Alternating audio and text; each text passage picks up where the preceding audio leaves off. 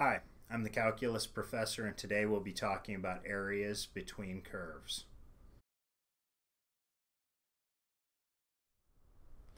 In problem number 15, we'd like to find the area of the region bounded by y equals sine of x, y equals cosine of x, and the x-axis between x equals 0 and x equals pi over 2.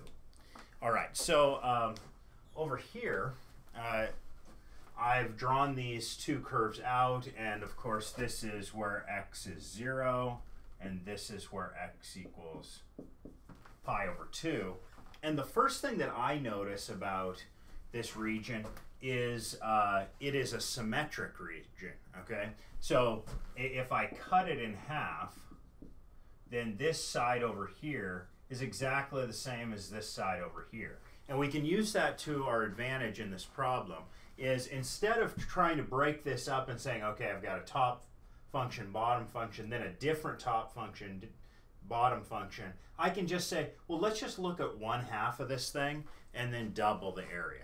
So what I'm going to do is I'm going to say, to find the area here, instead of trying to determine both of these areas as two separate integrals, what I'm going to do is I'm going to just calculate the one and double it. So let's say it's 2, because I'm doubling it. The integral from 0 to halfway there would be pi over 4. So from 0 to pi over 4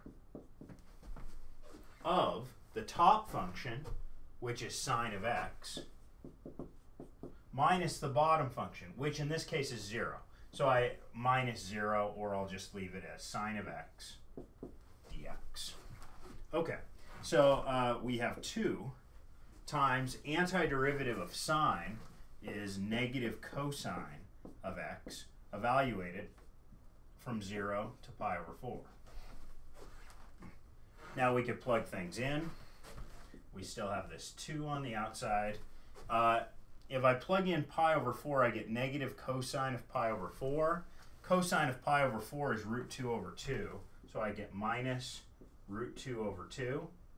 Minus, then we plug in 0, and I get minus cosine of 0. Well, cosine of 0 is 1, so I get minus 1. So minus 1 goes in here.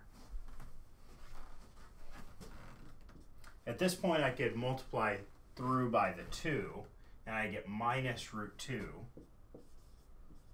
And then this is positive 1 times 2, which is plus 2. If you want to write that the other way, that's fine. This is 2 minus root 2. And we have the area enclosed in our region.